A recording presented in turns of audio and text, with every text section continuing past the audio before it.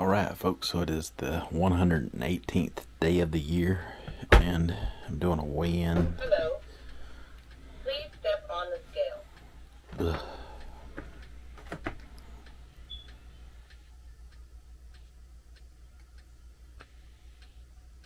Your weight is 273.4 pounds. So just to show you, there was no change between yesterday's weigh-in and today's after doing a refeed yesterday. And just to show you that it is the 118th day of the year. It's almost 8 a.m.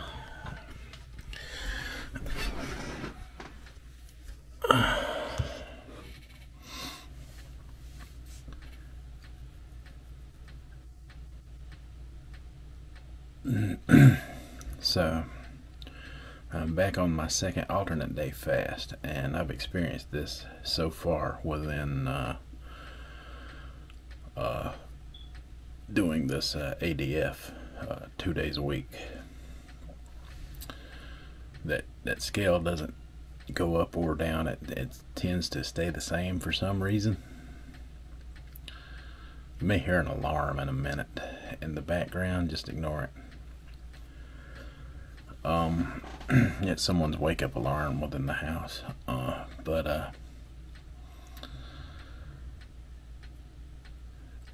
yeah, I guess my point behind that is to just show that there will be no weight drop until tomorrow. Tomorrow is when the weight drop will occur after, I complete the this ADF. Told you.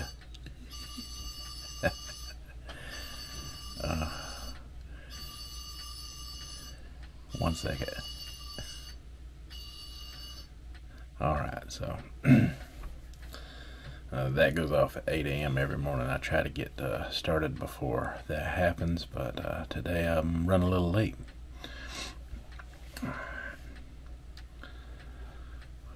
But yeah, that occurs because I don't know, your body is just adjusting to how you receive food, I guess. That is just my assumption. I'm not really sure, but I like it. I like that it doesn't change between the days of ADF. I like that it stays the same, stays consistent. When I ate my stir fry yesterday, and this is something I hardly ever talk about, it's been a little different with the ADF. When I do that, I eat a lot of those fried tortilla chips that they bring out. Me and my wife share a one of those hot queso cheese dips. That's supposed to be a big no-no on any diet, and we eat a basket, and they even bring me another basket when I'm doing the refeed. I eat a lot, and I eat the 4 flour tortilla shells. My wife doesn't eat hers with her mixed fajita. That's what we call it. It's a mixed fajita of steak and chicken. She doesn't care for the shrimp on the Texas fajita. I would like that, but she doesn't. So I compromise that way because I like it all. But I fill those up with the stir fry and the salad that they give me. I put the lettuce on there and the guacamole and the sour cream and the whole 9 yards. And I eat a bunch of those fried tortillas. I eat a lot of them. And when I finally do eat after a 48-hour fast like that, I eat really good. I eat a lot. I am a binge eater anyway, by nature. Even back when I did keto, I would binge eat the foods I was allowed to eat on that. And it caused a lot of, it didn't cause a whole lot of weight gain, but it caused a standstill from Hades. And, yeah, you know, and then learning, you know, that you got to cut down in order to continue weight loss results. It's kind of a little frustrating for me to find out. Just because the fact that that's kind of how you do it with everything. You gotta cut down in order to lose weight. That's just all there is to it. So I figure I figured out, and it took me 2 years to figure it out. I want to eat the way I like to eat. Now, you know, if my wife was on the same level as I am, mental level, on my alternate day of eating, I would probably be eating a lot more chili cheeseburgers and onion rings and that type of thing, and steak fingers, and, you know, the really bad for you stuff. But even with eating that way, and I plan to get back to that at some point. Those of you who watch me long enough know that my wife has went through some health condition or health issues. She goes to the OGBYN today to figure out and schedule, you know, her appointment for her hysterectomy. So I'm doing all I can, and I have been doing all I can to help encourage her with her weight loss, because it makes things easier for recovery and everything, you know. So she's pretty much doing OMAD and trying to do it as healthy as possible. And the days I don't eat, I don't really know what she eats, to be honest with you. I think she eats a breakfast biscuit in the morning, or she may eat a simple egg and cheese sandwich. That's what she gets. She gets a grilled egg, not a grilled, a scrambled egg and cheese sandwich at one of the mom and pop restaurants in town that serve all kinds of breakfast items. I think that's what she gets, and splits a meal with one of her clients. They get like a turkey and dressing meal with turnip greens and stuff like that, and I think they split that sometimes, stuff like that. But even though you see that particular meal on my channel a lot, it's not how we eat all the time. Like my weekend videos, for instance, you've seen the birthday cake, the ice cream cake. We ate that. I grilled some chicken legs on the smoker outside. I had an Arby's beef and cheddar sandwich and a medium order curly fries, stuff like that.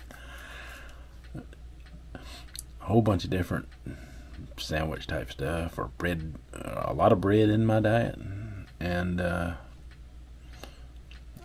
still continue to lose weight, even though bread is supposed to be the big no, right?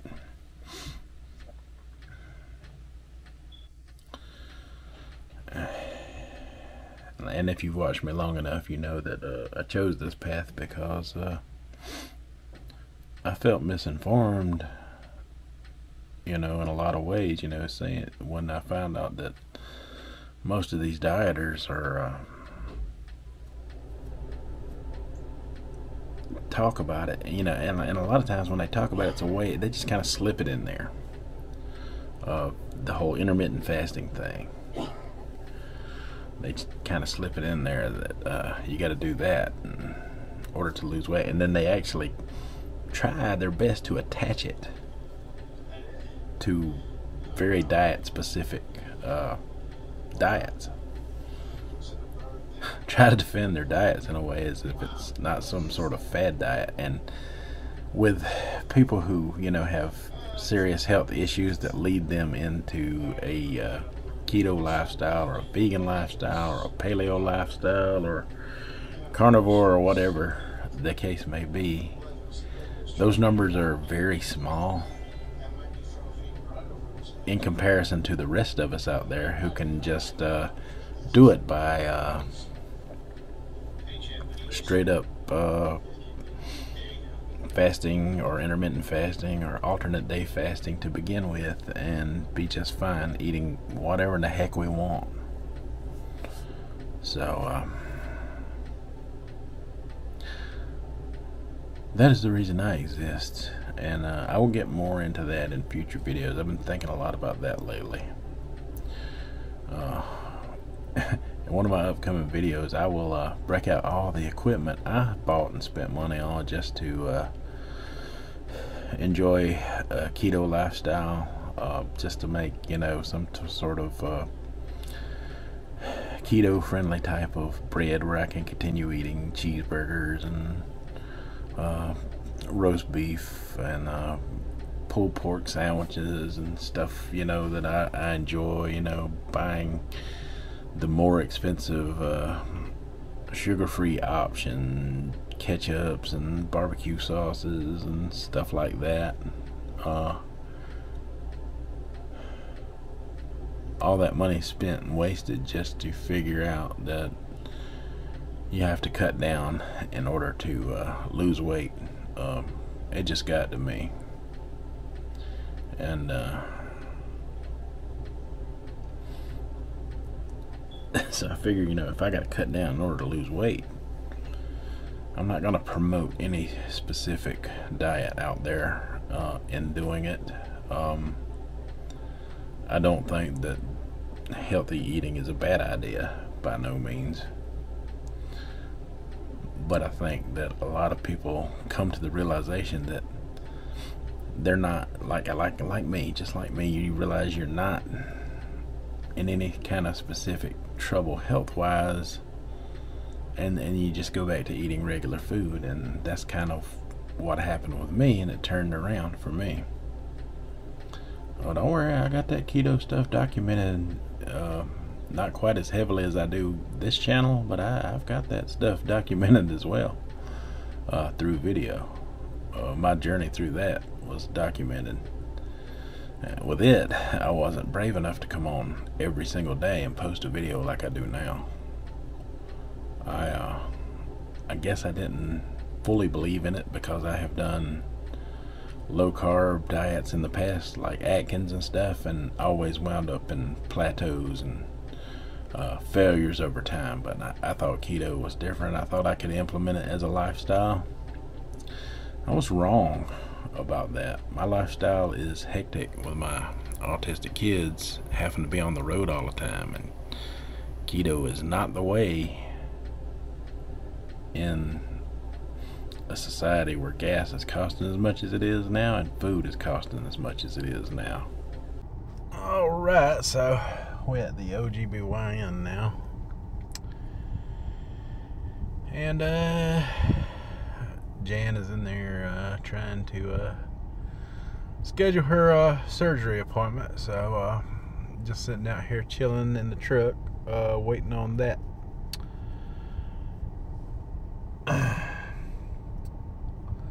So this morning when my alarm went off, I was talking about my son and my daughter and stuff, and I was running late, so I had to go ahead and cut that short. Sorry about that. I don't remember what I was saying. But we'll talk about that another day. But yeah, I just went through a drive-through for my wife. She's doing OMAD, and she got her a chili cheeseburger plate, and she ate it all.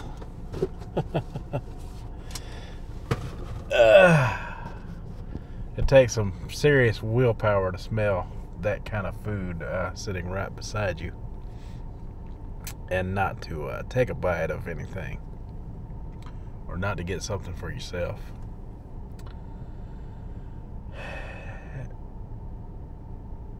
Yeah, I just want to put the weight loss behind me at this point.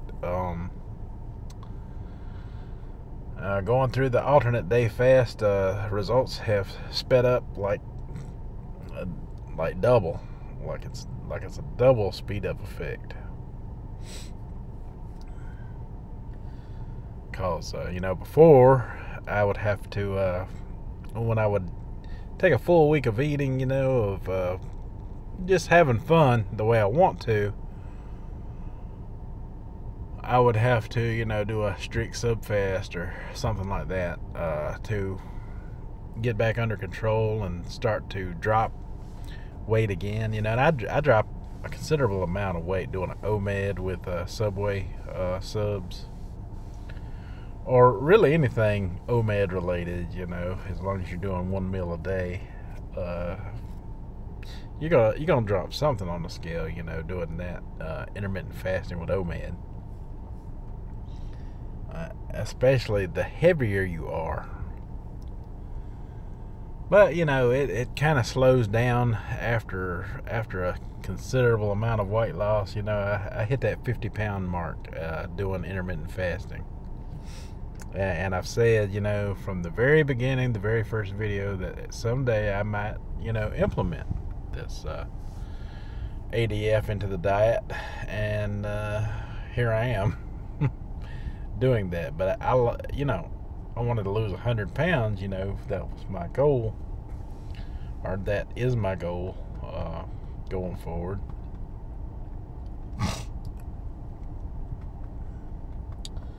But I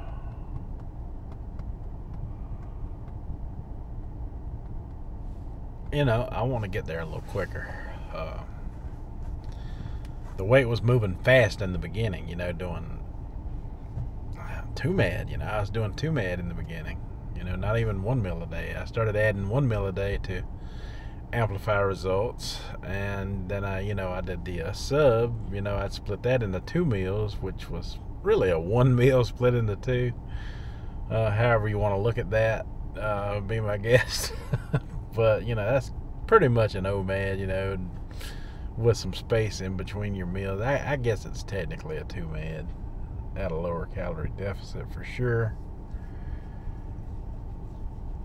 And yeah, that's all well and good, and that's fine, but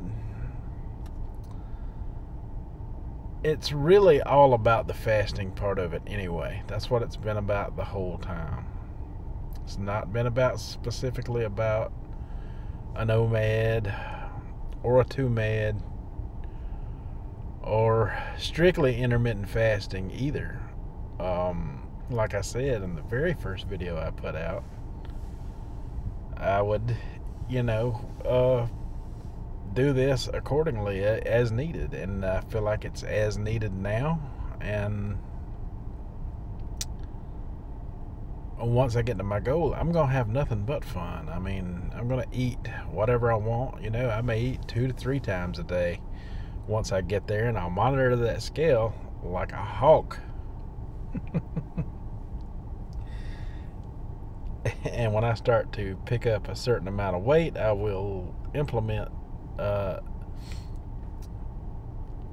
I'll try it different ways when I get there. I'll try to do it as an OMED like I was doing in the beginning, or a 2-med, and see if that helps, But I got to get to that goal first, y'all. I got to get there first. It is important to have fun while you're doing it. I understand that. I know in the beginning I was a lot of fun, wasn't I? So here I am, not quite as fun as I used to be, but still, to some people, the results that I'm getting are the fun. So I got to kind of look out for everybody as a whole, who watches me.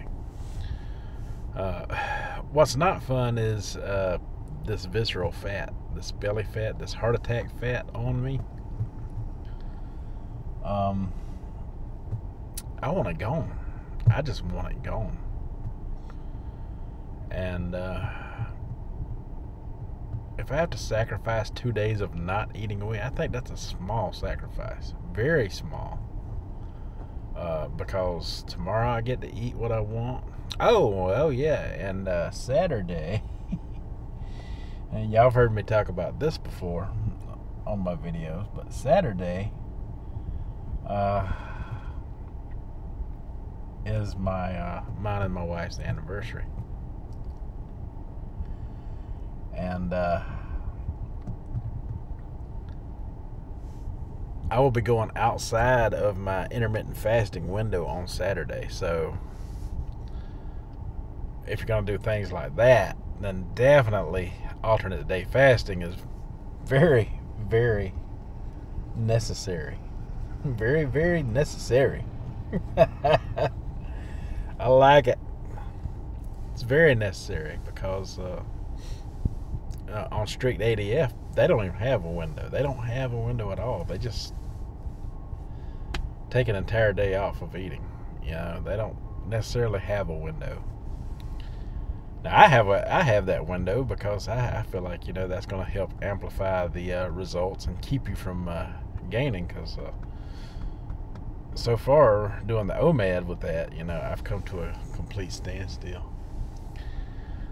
Speaking of alternate day fasting, I seen a person on their channel. It was a video that they had put out a year ago.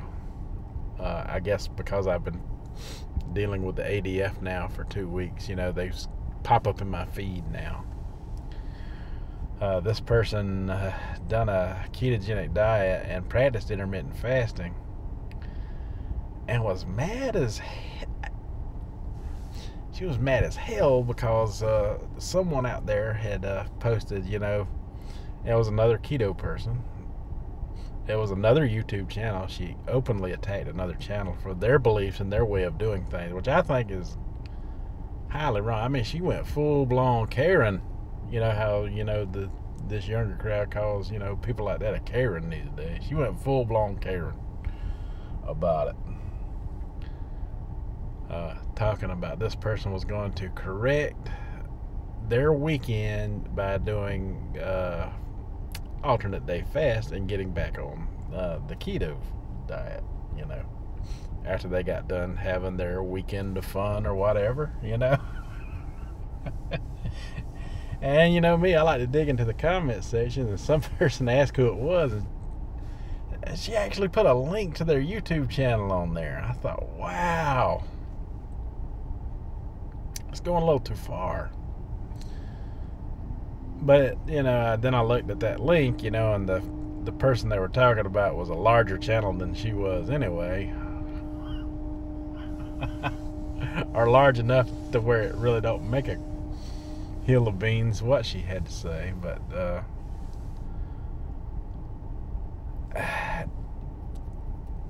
she was claiming intermittent fasting as part of the keto diet. So that's it. If you're doing that, you're keto. You got to do both. No, you don't. No, I've said that plenty of times. No, you don't. Fasting is a different animal altogether. It's not a diet. It's a protocol. If you're doing keto and you're having to do any kind of fasting, intermittent fasting or otherwise, that should tell you something about where your weight loss is coming from, right? It's coming from the fasting, okay? Let's get it clear. If you want to prove me wrong, you know, eat all day on keto or whatever, you know. Eat all day on it, you know. Show me how you do 3 meals a day plus snacks on keto and keep a maintained weight loss. Show me how you do that. And I mean meals. I mean, there's some out there, you know, that'll put a piece of chicken on a plate and 3 green beans and call that a meal. No, I'm talking about a meal. Show me how you do a meal the size of the ones I eat. They can be keto friendly or whatever, but you show me how you do that plus snacks and you keep the weight off on your specific diet. And then I'll become a believer, because, you know, I've looked for it all my life and I've never found it. Fasting is the way. It just is. It's always going to be that way. That's what God gave us to tone down, and that's what everybody's going to have to face sooner or later if they're serious about their weight loss. Some good old restriction and willpower is what you got to have, and that's all. That's it. You don't have to have an app. You don't have to have anything else. You got to have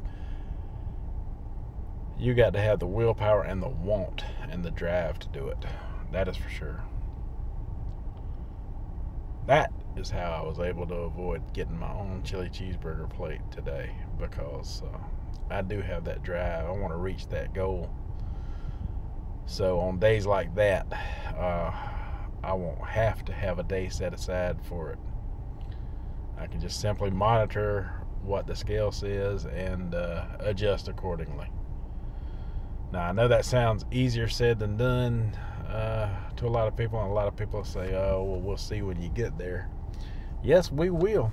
We will see when I get there, because that is the plan.